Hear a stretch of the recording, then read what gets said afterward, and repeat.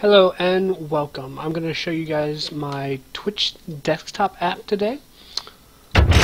So what this program does essentially is whenever someone goes online or whatnot, or whenever you just sit down and you want to see quickly who's online on twitch.tv, this will allow you to quickly see that and launch the stream at the same time. So I'm going to show you guys a couple things real quick, just show you how it works. Give me 1 second. I'm going to set it up as if I've never used it before.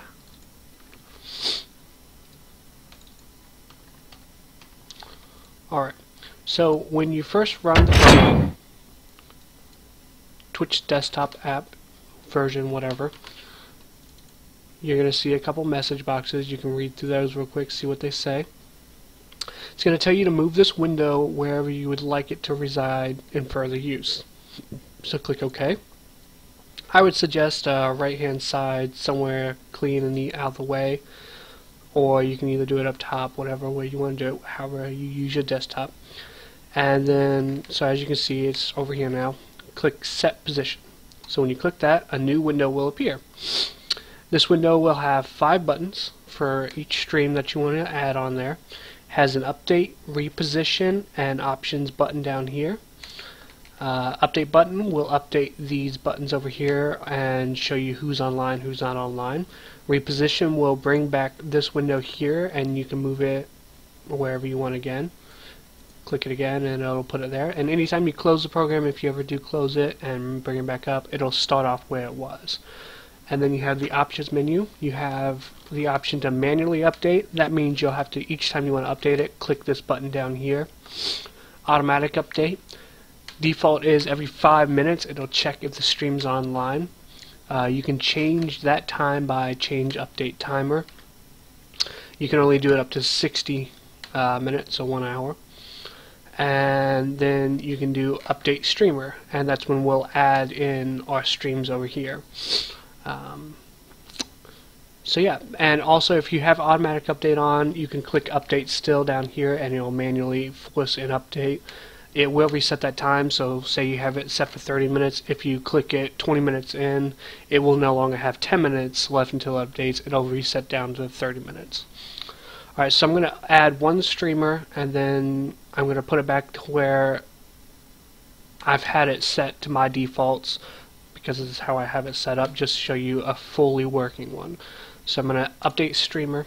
It's going to ask you to input a number 1 through 5 according to the number of the stream button you want to update, 1 being the topmost. So that would be the streamer 1 button. Streamer 2, streamer 3, streamer 4, streamer 5. I'm going to update streamer 1 just because. So I'm going to put in a 1, hit OK. It's going to ask for a name. I'm going to add Ruin in because I know he's live right now, so I can just show you what it does when they are live. So we have Ruin now in this box here. Hit OK. It's going to ask you for the link to twitch.tv stream. It's easier to be safe just to go to the stream in a web browser, copy and paste the link, but I know what it is, so I'm going to do www.twitch.tv/Ruin. That's all his name is, all his stream name is, and then I'm going to hit OK. It's going to verify this information, hit yes, and now as you can see, we have Ruin in the top. He's green because he's online. If they're not online, it'll stay red. So with that being said, there's what the program looks like. You can exit the program by right-clicking here and clicking Exit in your taskbar. I'm going to put back how the program is when you use it. And we're going to rerun it.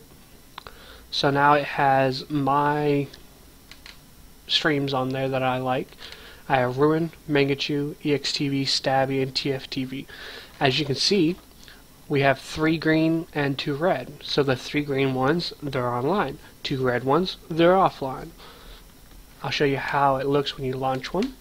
So if you click Ruin, for example, it's going to pop up with this and ask if you would like to run it in a web browser or use Live Streamer. For more information on Live Streamer, I'll leave it in the description and everything, etc. If you don't use Live Streamer, I would urge you to. It uses VLC, is what everyone uses with it, to watch the streams, it's much faster, much cleaner, and it just works all around better. I'll go ahead and show you both of them. So I'm going to hit 1 for web, hit OK, and it's going to automatically launch my default web browser to run stream. I'll close that, click them again, hit live streamer. This time it's going to ask me for the quality I want to run the stream at. Another great thing about live streamer, you can automatically set the quality you want it to. I'm going to use it for source, hit OK. Wait for a second, and this is what live streaming looks like when you start it, and there we have Ruin Stream now. I've never had such a riveting conversation on... Alright, well there you have it. Thanks for watching, and enjoy.